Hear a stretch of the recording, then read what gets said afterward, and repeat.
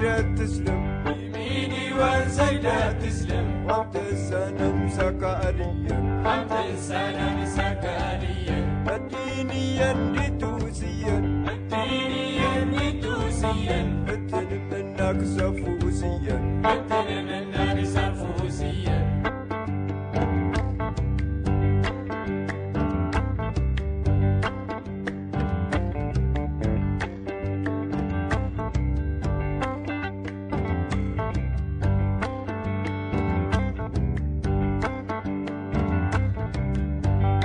السنم سوا سمن عمت السنم سوا سمن هجرة ونورتي تكلم هجرة ونورتي تكلم وانتي ودغ سادس تكتم وانتي ودغ سادس تكتم في ميدي وانا غمت السنم في ميدي وانا غمت السنم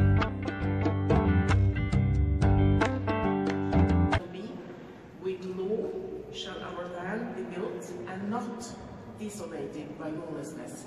I hope this is a principle we all can agree on, even though the text dates from the time when kings ruled believing they had the divine right to power.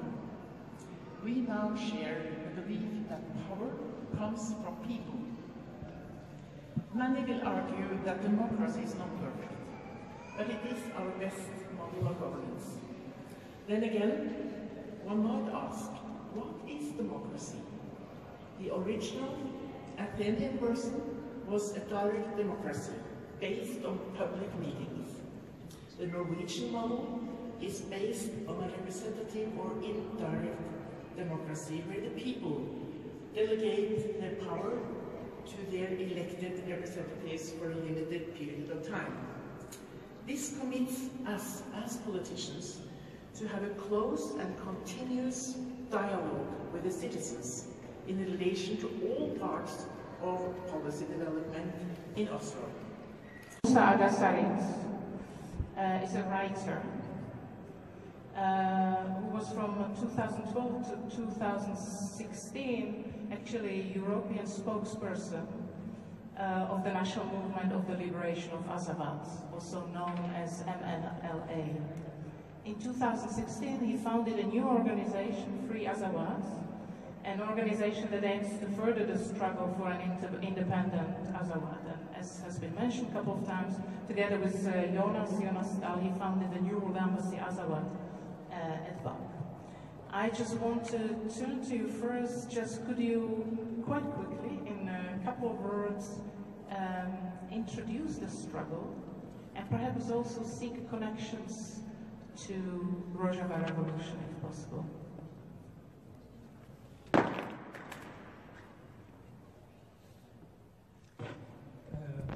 Good afternoon, everybody. I am very enjoying to meet you here. The struggle of Azawadian peoples is very similar of Rojava people. What do you do now? Je voudrais dire aussi, surtout, vous m'excusez, je vais continuer en français, tout en remerciant bien sûr New World Summit et Maria. I'm going to continue in French, and thank you for the introduction, Maria. Et New World Summit qui nous permet de continuer cette aventure, parce que c'est vraiment une aventure. And thank you to the New World Summit, which allows us to continue this adventure, because that's what it is, an adventure. Juste en guise d'introduction rapidement de mon propos, je voudrais dire quelques mots par rapport au concept même d'ambassade, de New World Ambassade. As an introduction of my subject, I will devote some words to the notion, the concept of the embassy. Mais avant cela, vous me permettez aussi juste de prendre une minute de votre temps pour nous aussi, le peuple de l'Azawad, penser pendant une minute aux martyrs aussi de l'Azawad, mais aussi de tous les martyrs de tous les peuples qui luttent pour leur liberté et leur dignité. I also want to ask you, before we continue, to take a minute to reflect. Le nouveau monde du XXIe siècle. The way I see it, in fact, we are creating the new world of the 21st century. avec ce que nous sommes en train de faire, c'est un éveil et un réveil des peuples épris de paix et de justice. The way I see it, this is a renaissance, a waking up of the people in their dignity. Nous sommes en train de vivre l'histoire que nous sommes en train d'écrire à la fois par notre sang et par aussi les sacrifices. We are writing history, which we are writing at the same time with our blood and with our sacrifice. Donc le New World Summit qui nous a permis de créer le New World Embassy, ce sont des ambassades qui représentent les peuples, comme l'a dit tout à l'heure Madame Mohamed, ambassadeur d'excellence Mohamed. Nous ici, nous sommes en train de représenter les peuples pendant que les hommes en cravate représentent les États. As was just mentioned in the keynote, our embassies represent the people, whereas the men in suits and ties, they represent the interests of their states. D'ailleurs, nous sommes en train de ramener le monde à sa propre réalité essentielle, c'est-à-dire que nous sommes des hommes et non des machines. We bring the world back to its essence, to its real reality, which is the fact that we are men, human beings, and not machines. En tant que peuple, nous pouvons prendre des engagements moraux et que nous pouvons respecter parce que ce sont des paroles données. As a people, we can act in a moral manner, preserve our dignity, because we are in the process of creating ourselves. You mentioned something really important that, Sinam, you introduced in your speech. There's no distinction between culture and politics. In relation to what you said, that by building these embassies, we're essentially building a new world. New world in the own words of the 21st century, a sort of awakening of people in their dignity. Now, I want you to be quite specific about what an embassy did. What did the embassy of the New World Embassy of Azawad, what was the reaction? And where I'm heading towards is that it trembled or caused tremor far beyond what we know the world of arts and culture. So I want you to weigh on that claim that there's no distinction between culture and politics if we do our work right.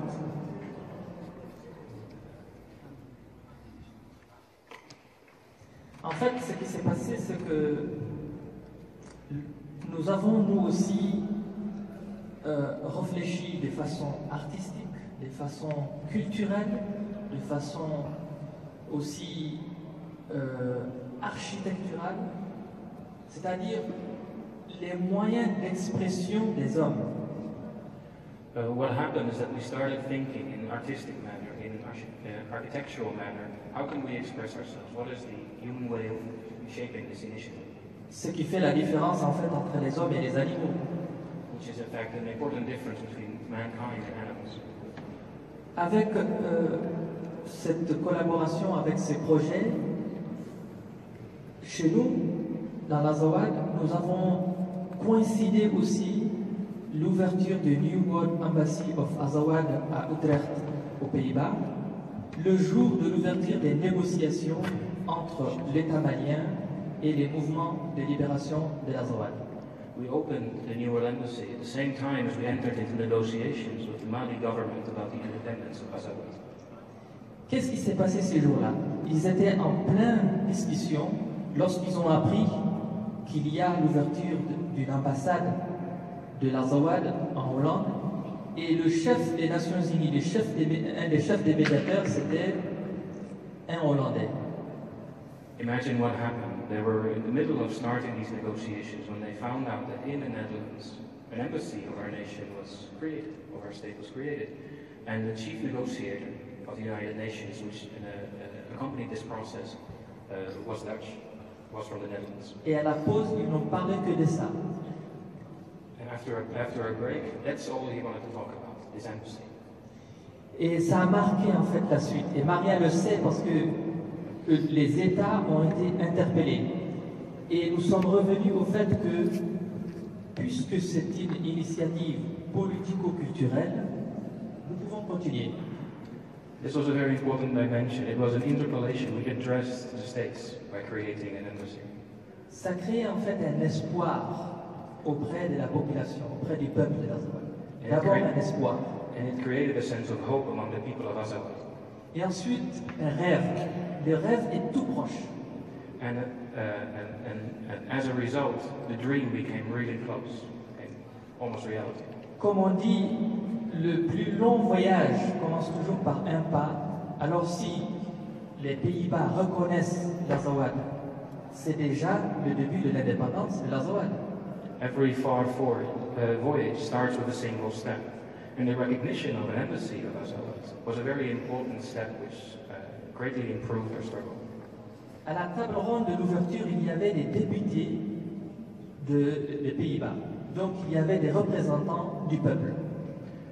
In this negotiation table, where there was a negotiation between the government of Mali and the independent movements of Azawad, there were representatives of the Dutch nation, there were representatives of the Dutch people.